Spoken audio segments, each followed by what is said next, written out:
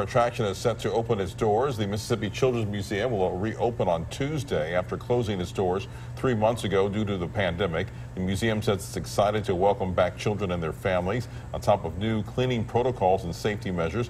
President and CEO Susan Gerard says that there's a new exhibit coming that you don't want to miss.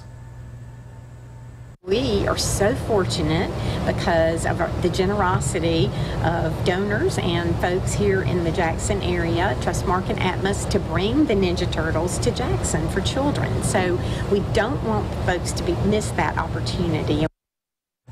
Well, to make sure that you don't miss your chance to see the Ninja Turtles, the museum is telling members and general visitors to go online to reserve your time tickets. Children are encouraged to dress up in costumes.